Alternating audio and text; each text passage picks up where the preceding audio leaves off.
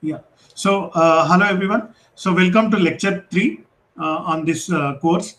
In the last session, what we have done, I'll just briefly explain. And there are lecture 2 and lecture 2.5 videos are also available on this playlist. So, please have a look at it. So, what we have built last time is this particular box, which you can see here.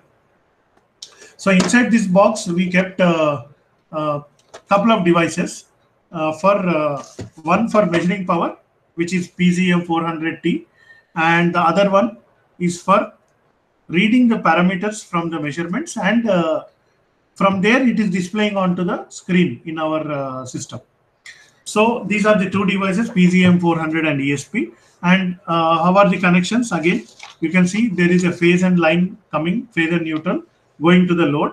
In between, there is a switch, and the load is connected here with a like a bulb.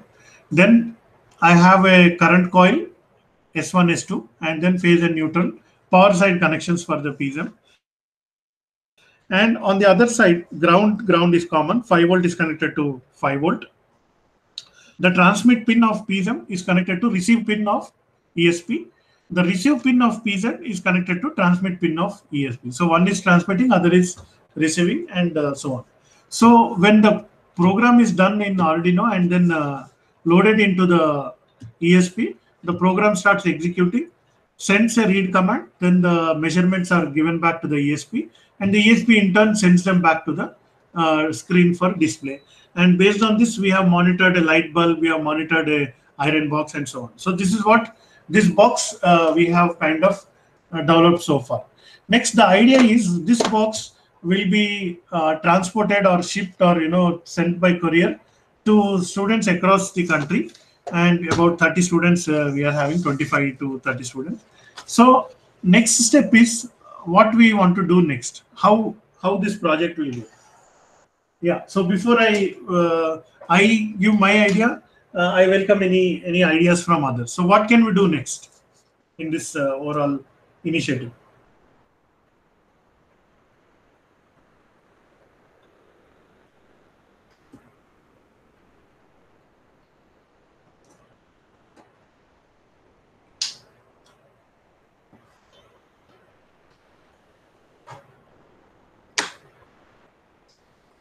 We can monitor pattern in usage. Yeah, so one of the student was telling we can monitor pattern in usage. Now we have to talk it in the context of the entire team, right? So we are about close to 25 to 30 people registered this course. So everybody is doing parallelly, right? So what new thing can we do? Okay, so monitoring means what? So again, what Mr. Sahir is saying, will monitor. Monitor means, will you just sit in front of your computer monitor and then look at the readings coming, or in what way you want to monitor? What do you mean by monitoring?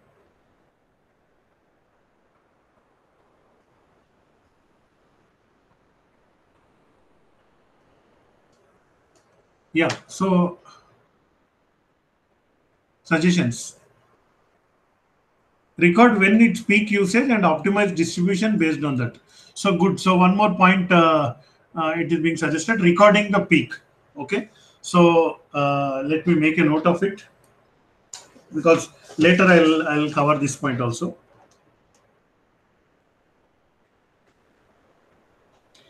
Yeah. So any other student want to give any suggestions before I talk to I ask Charan to give his suggestion. Yeah. So any others?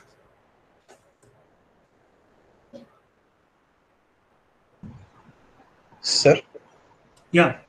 Yes, people. Sir, every device can communicate with each other using peer-to-peer module or from that type of communication, so that we can gather all type of data, that how 30 different devices at 30 different locations are transferring the data. Okay, so you're talking about peer-to-peer communication, but then why do you require peer-to-peer? Why not directly? There could be one central server, and then everybody can send the data to that server, right? Yes, sir. Yes, sir. It is also. Okay, so if that is the case, then what is the How do you propose that we send the data to the server into one central location? Sir, we So can set up one I we think can set up a local server okay. using any of the tools, for example, WAM server or using PHP scripting. So once a local server is available with us, we can try different communication protocols from each of the devices. Uh, so we can do it like that. Sir. Okay, so I just opened a new sheet. So now that you started giving suggestions, so let's write. So the first point I've written was recording the peak power consumption.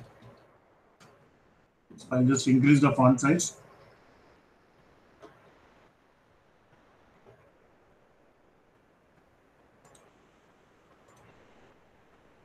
Okay, so you're able to see it right now. Yeah, so what you're saying is collecting the data from all the devices and storing in a central server. Any other thing we can do?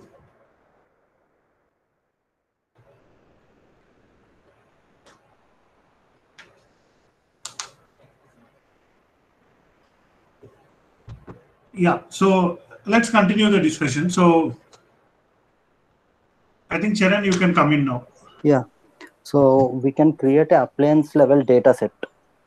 Okay. So the advantage of this appliance level data set is that whosoever working on neural networks or any other things, there is a concept of load disaggregation. And with the real-time data, they can train the appliance level data and then identify which appliance is on, which appliance is off. Appliance data set can be used for load Aggregation to determine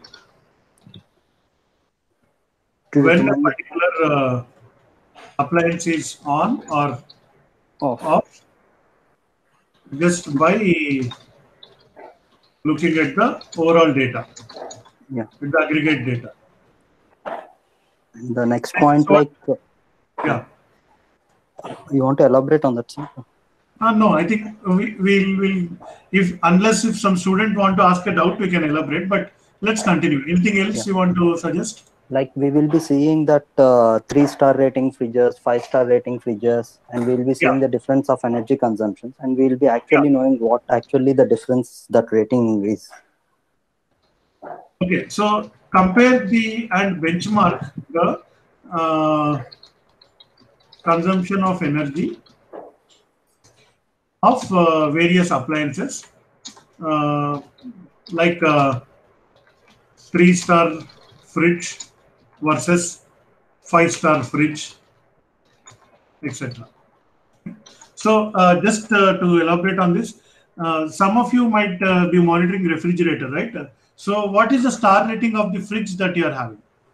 So does anybody know the star rating of the fridge that you are having in your house?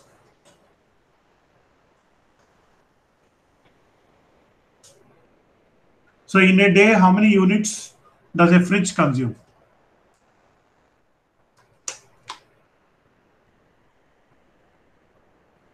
Anybody?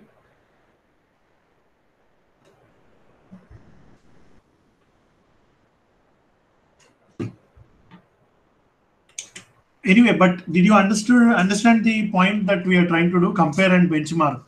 So, for example, somebody's fridge is in one house versus other person's fridge. So, how these fridges are behaving? Whether whether there is a, let's say there are 30 students and all the 30 have fridges in their houses. Then if we plot all the consumptions like on the same graph and then plot if some are low and some are high, then can we tell that those which are high, they are more efficient, and those which are low, they are more efficient? Can we tell that? Can we say that? the fridge needs to be serviced or maintained or whatever repaired? Can we identify such kind of things? Yes, sir. That's the major idea. Like we'll be knowing like when the fridges are getting old, they Yeah. consume more power. So unknowingly, we will pay more bill. Old So if we, appliances consume more power and unknowingly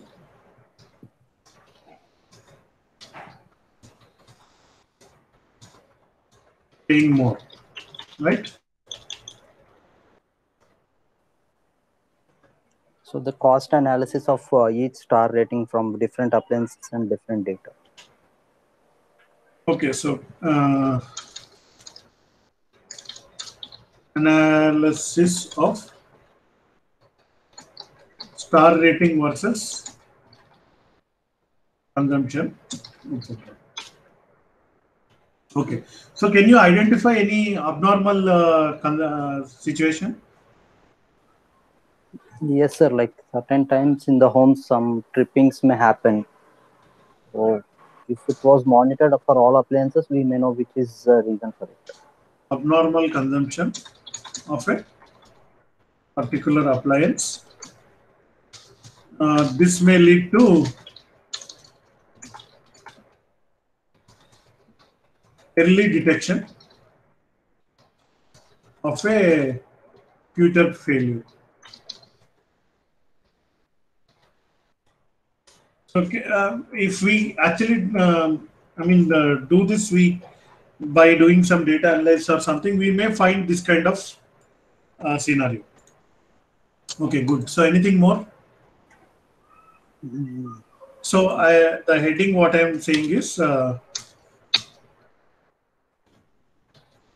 assuming that all the students in this course receive and install the energy monitoring device at their respective homes, what can be done as the next level, as the next step.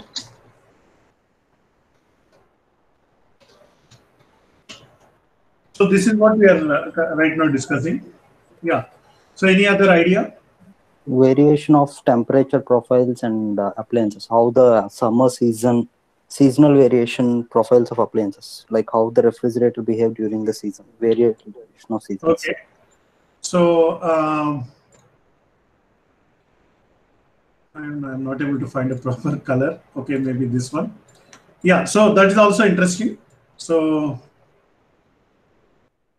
let me come down. So monitoring of seasonal variations and impact of weather conditions. So that means the appliance may be same, but the appliance may be located like the same appliance, but different seasons.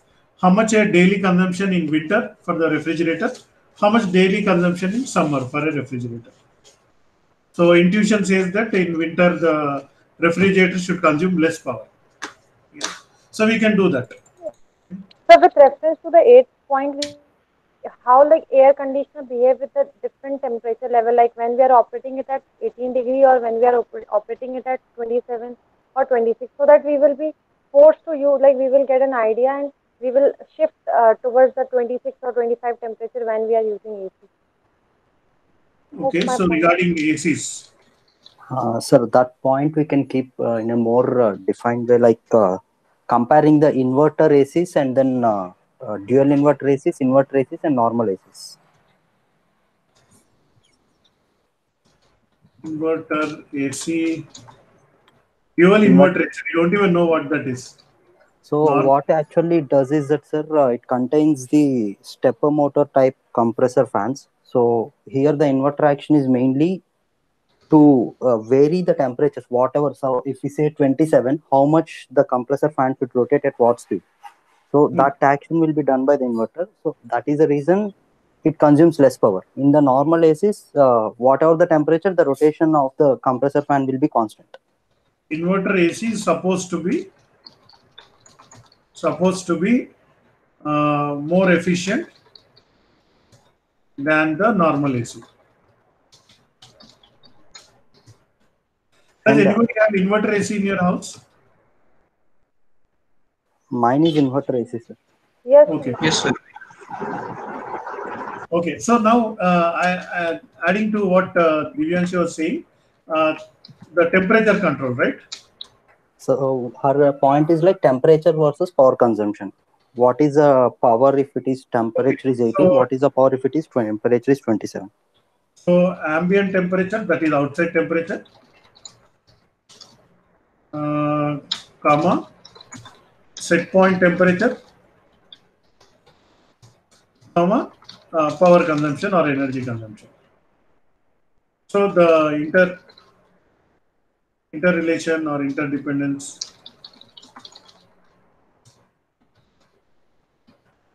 Next, what else you can do? Sir, we can also set up a demand response based system as we have discussed in the smart grid class earlier. Demand response. Demand response systems. Yes.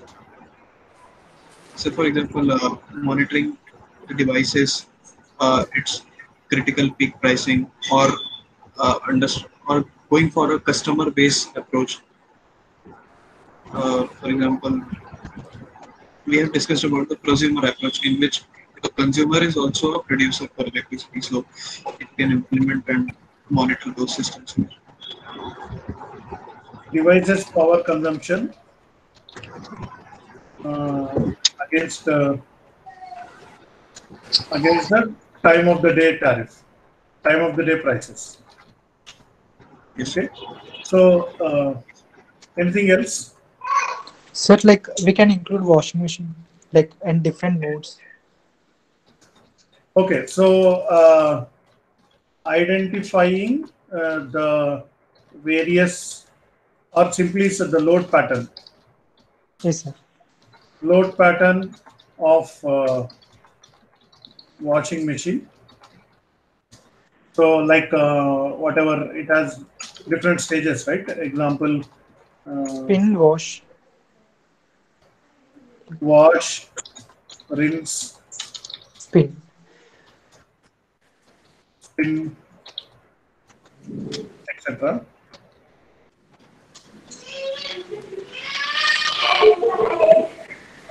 But what is the benefit of doing this? So generally people will like just to will know the pattern, then we can in the disaggregation we can find out like Yeah. which So application. yeah. So we can identify when the washing machine was switched on and all these things. Yeah. Yes. Okay. So again, there will be ratings, right? Comparing Top load and bone. top load versus front load, etc. Okay, ratings, star ratings.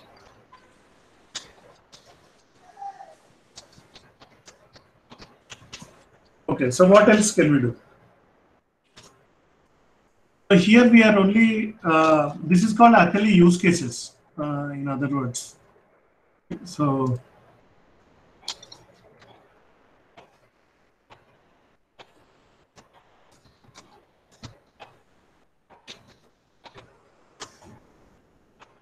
okay, so what else? So can you control the devices such that control the devices such that they they can be operated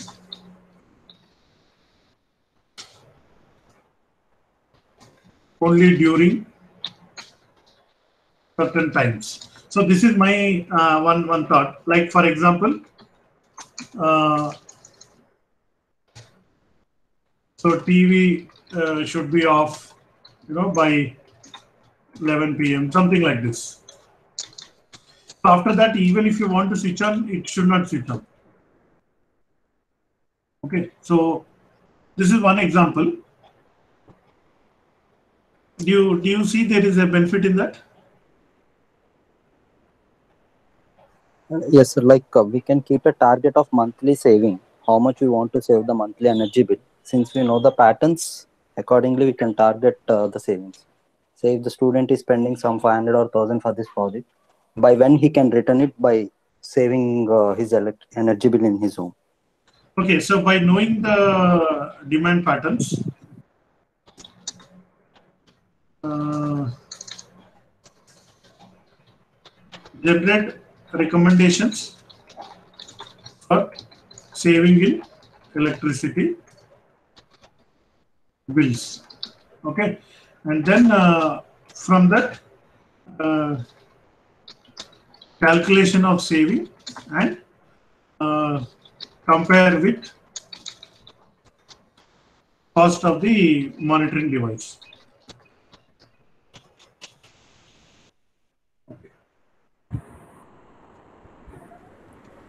Sir, Yeah, There are two chat yeah, that's comments. what I noted. So we can calculate effective rating decline over time. Okay, that is also interesting. For those who do crypto mining, it will be very effective. We'll discuss that also. I saw. So sir, we can even set a daily limit, right? Using introducing GSM. set daily limits. We can introduce GSM into our circuit somehow and make us get a message when we exceed our daily limit. Introduce GSM, DSM. GSM. Oh, DSM, you're saying. G sir, G. Yeah, this is what, right? Yes. Device and We can get a message whenever we exceed our daily limit. Same. I think without GSM using Wi-Fi also we can do that. Since Yeah, maybe. rather than adding another module, we can use a Wi-Fi and use the way to SMS platforms, and using the APS you can send a message. without the GSM module. See, we are assuming that, see, if I again show this box. So in this box, we are assuming that there will be what you call Wi-Fi connectivity. So, so if Wi-Fi is there, then GSM is not required. So I was just saying we can calculate what sometime back I just missed it. Uh, demand patterns generate the savings comparison. That's actually from the chat points, I think. Yeah, effective rating decline over time. Yeah.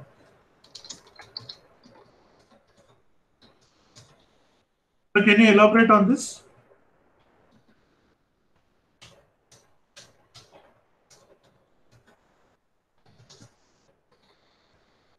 What do you mean by this?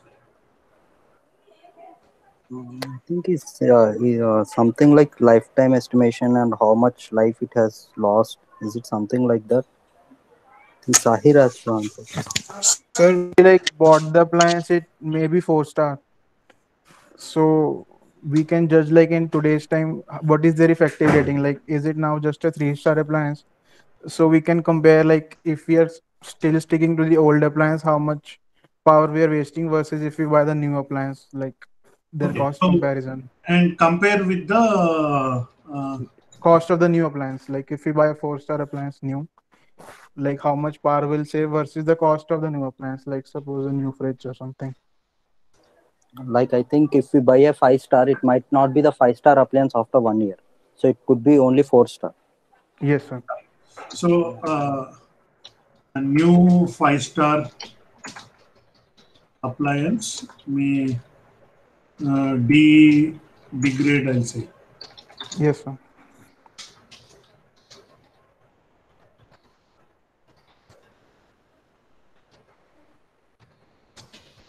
So how to detect this? So again, we can do this.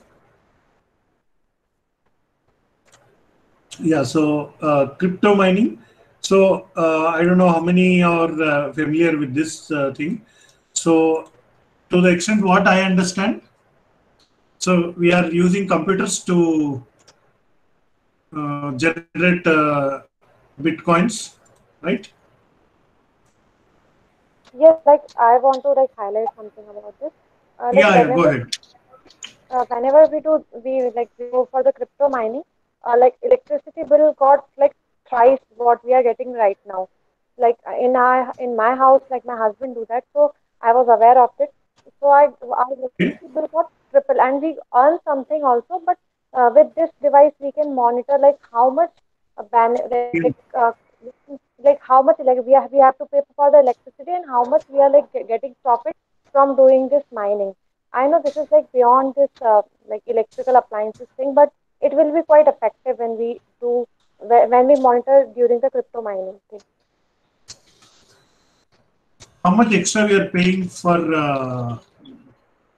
you know Now, how much profit we can earn when we discharge like when we will like monitor our electricity bill. how much we earn via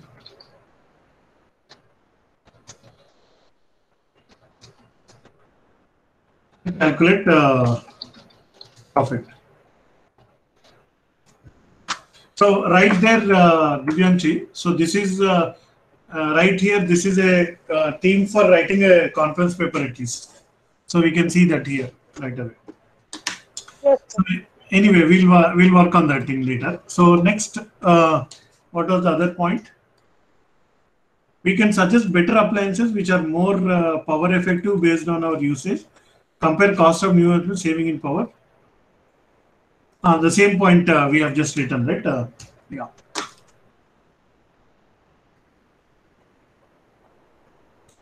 Yeah. So there could be. I think we are almost end of the time. So there could be more points. We will eventually add that. So I call these use cases of energy monitoring.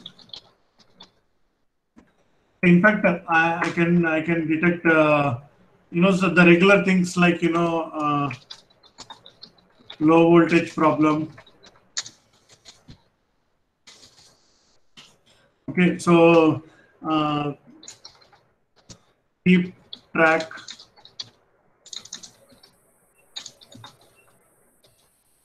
number of interruptions and duration of interruptions. Okay, so in 1 month, how many times the power was interrupted?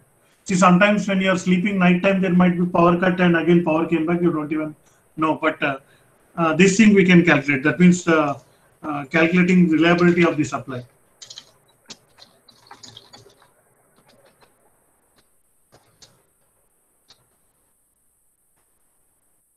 Okay, so low voltage problem or high voltage problem. Okay, so also we can add power factor problem, etc. So any other last minute 2-3 points shall we add? We'll of course we'll make the list more and more full, but for the time being, what else we can add?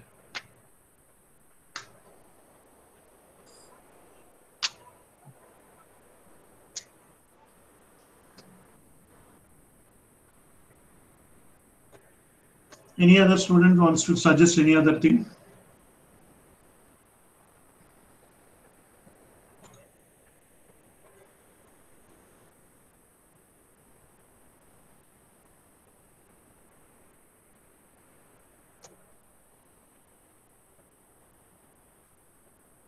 Okay, so I think So we'll, yeah, somebody is saying something. so we can introduce sorry, we can introduce data analytics. which can For which what? can be used. Sir, it can be used in lieu of the load forecasting which we do in electrical engineering. I guess some points are added in this regard already, but when we talk about load forecasting as an aspect, then we can also include the data analytics part there. So, Yeah. so we can also compare the our consumption data with the weather data, local weather data, and we can compare like if it was a sunny day or a clear day, like did we use less power or it was a hot day or a cold day, like on a daily basis. So we can do load forecast better, like so the power is like efficiently distributed based on that.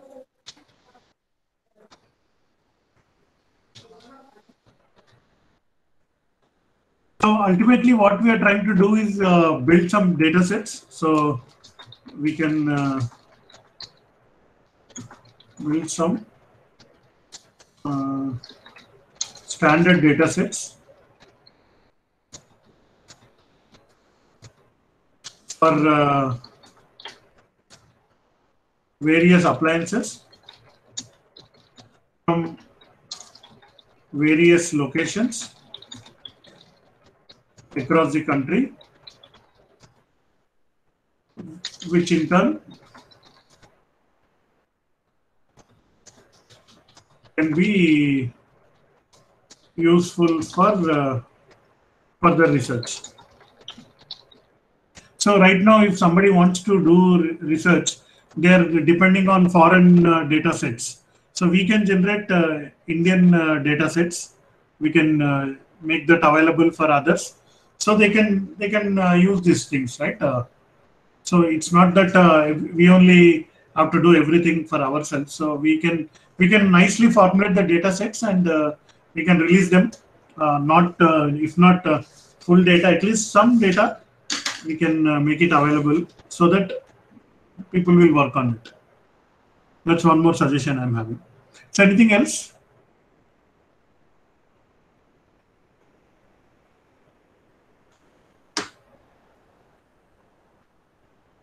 Okay, so I think we have collected enough points. In fact, if we sit, there will be many more points. So as it is, we have done some brainstorming kind of thing today. So I am see eventually when after doing the basic work of basically monitoring, some appliance and all these things. Then depending on see everybody need not do everything. Depending on the individual students' interest, they can pick up one or two points and then further elaborate and do it as their project or something like that. Okay, so that is my kind of request is that all the time keep thinking about what to do, what can be done, what you want to do, all that things, and accordingly you go ahead in this course. Okay, so shall I stop here right now, and we'll see in the next class. Thank you. Thank you, sir. Thank you. Thank you, sir. Thank you, sir.